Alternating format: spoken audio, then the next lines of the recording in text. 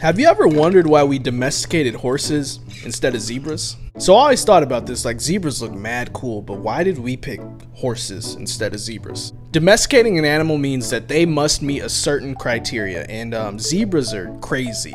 You know that saying, like, it's either fight or flight? Well, zebras do both. These guys are extremely unpredictable, and they have no problem attacking humans. If you get too close, they'll bite you, and you do not want to be kicked by a zebra. Zebras actually have the strongest kick out of all animals. They can kick with the force of 1.5 metric tons. All it takes is one kick to a lion's chest, and it can be fatal. So just imagine that being your jaw. Probably not a fun time. But on top of that, zebras are just jerks. They're a bit hard-headed. They don't like us, and they definitely will not respond to our orders. Just think about it this way. If you grew up having to fight off lions, cheetahs, leopards, and hyenas, you'd probably be a little rough around the edges. Compared to your long-lost Ukrainian... I don't know why I have the giggles right now. I can't do this. Compared to your long-lost Ukrainian relatives that only have to fight off wolves, foxes, and maybe like a brown bear. It's kind of like comparing a kid growing up in the streets of West Philadelphia while your cousin grew up around a gated community in Bel Air. So that's exactly why we domesticated horses instead of zebras. And as always, man, peace and love, baby. We got another one. Yeah, we got another one, but I like these guys, man. Let's get into it. What we have here today is the Gloomy Nudibranch. Well, first, what is a nudibranch? Nudibranchs are a group of 3,000 different species of sea slugs that don't have shells. You see those things that stick out of its head that kind of look like ears? Those are sensory organs that help them detect scent since they can barely see. And what we have back here are gills, which help them extract oxygen from the water so they can breathe. These sea slugs are usually found alone or with one other slug, which is usually their mate, and their breeding processes, just look it up. But that's all I got for the Gloomy Nudibranchs today. Let me know in the comments which animal I should do next. And as always, man, peace and love, baby. Talk about hippos. Now, hippos do come out looking very cute. They start like this, but end up like this. And this is the most dangerous animal in Africa. Nope, not the lion, not the crocodile, not the rhino. Yep, the hippo. The most dangerous animal in Africa. Hippos are actually responsible for over 500 human deaths a year. Now get this, hippos grow to 16 feet and 3,000 pounds, which means they're kind of chunky. But they are one of the most aggressive animals in the world, and they still run 30 miles an hour. I'm not finished. They have the second strongest bite, coming just behind crocodiles, with a bite force of 1,800 psi. So just remember, hippos are nothing to play with. And as always, peace and love, baby. Alright, so today we're going to learn about the Shoebill Stork. First, they're dinosaurs to me. They're dinosaurs. They can grow to about 5 feet, wingspan about 7.5 feet.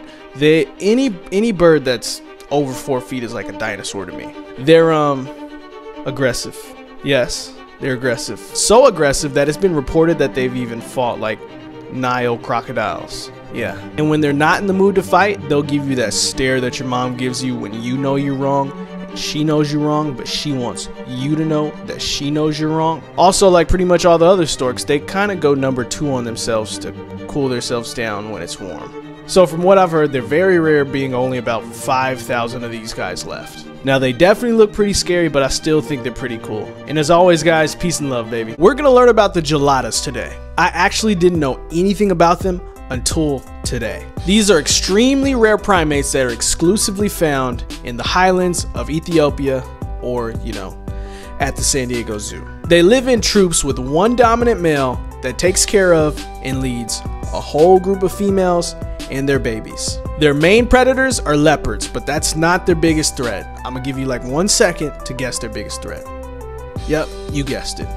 Humans. The problem is we keep moving closer and closer to their land. Now, farmers out there in the Ethiopian highlands do not enjoy these monkeys eating their grass, so they retaliate, which could cause some problems, but at the end of the day, the monkeys were kind of here first. But that's all the time I have to talk about Geladas today. And as always, guys, peace and love, baby. So I have 60 seconds to show you why pangolin are in my top 5. First of all, name me 3 cuter animals. As babies, they ride on their mother's backs by hanging onto their scales. And just look at them. When feeling threatened, they roll into this cute little ball to protect themselves. These mammals have no teeth and they pretty much only eat termites, ants, and pebbles. So I guess eating pebbles helps out with their digestive system. In order to eat, they use their tongues, which can actually be longer than their whole body. Yes, that thing can be over 2 feet long. But these cute little animals are almost extinct because of us humans. There's an illegal market for their scales and their meat. Being one of my favorite animals, I want to protect the pangolin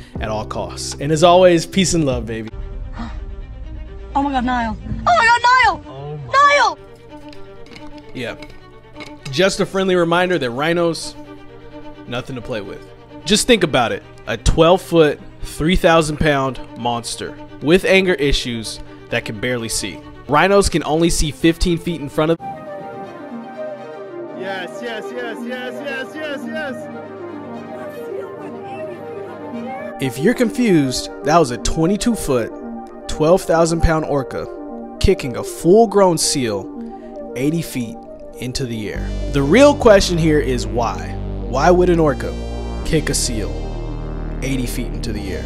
The logical answer is that it loosens the seal's skin because orcas don't eat their skin. But the real answer is because it's fun.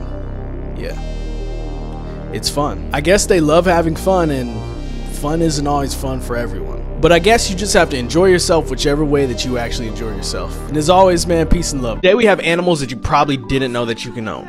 Part 2. First, we have the two-toed sloth. They grow to about 2 feet, 15 pounds, and live for 30 years. They really just eat leaves and fruit, so, you know, they're not too much to deal with, right? In a number of states, you can own a porcupine. They can be trained to an extent and even learn to show affection to humans. Very independent and need their own space, so if you smother them too much, they can't attack you. Other than them needing their own space, they're very easygoing pets. Last, you can own bears in a few states out here. Like, I don't understand why, but you can own them. But you won't be able to own bears for too much longer if the Humane Society has any say in it, so get them while you can. Actually, don't get them while you can. Just they're huge and too much to deal with. Don't get a bear. I just wanted to give you guys a friendly reminder that the Jaguar is still nothing to play with. Not only are they 6 feet long, 200 pounds, but they have the strongest bite out of any big cat.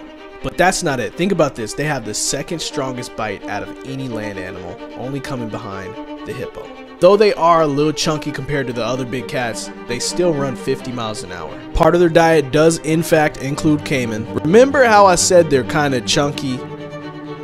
That's because they eat anything and everything, so that's not any better for us. And you know, they're excellent swimmers, so you can't run away from them, can't climb away from them, and you can't even swim away from them. That's all I got on the Jaguar today. Just make sure you stay safe, guys. And as always, peace and love, baby. Some of the smartest animals in the world. First, we have the sea lion. They are smarter than they look. They're smart enough to have the ability to read letters, numbers, and signs. In my personal experience, when I used to go fishing, they would follow the boat and they could easily tell the difference in between a fish on a hook and a fish off a hook, like within a second. Chimpanzees, they actually share over 90% of the same DNA as humans. It's crazy to me. They can learn sign language, completely separate friends from enemies, and even in some cases like trade currency. On top of all that, they are ripped to shreds. And last, my favorite, the orca. Let me show you how smart they are just by them hunting. Look, they're checking out the seal, right? They assess the situation and decide we're all gonna swim at the same time to make a wave to get the seal off the ice. That's scary. I'm just happy they can't walk, man.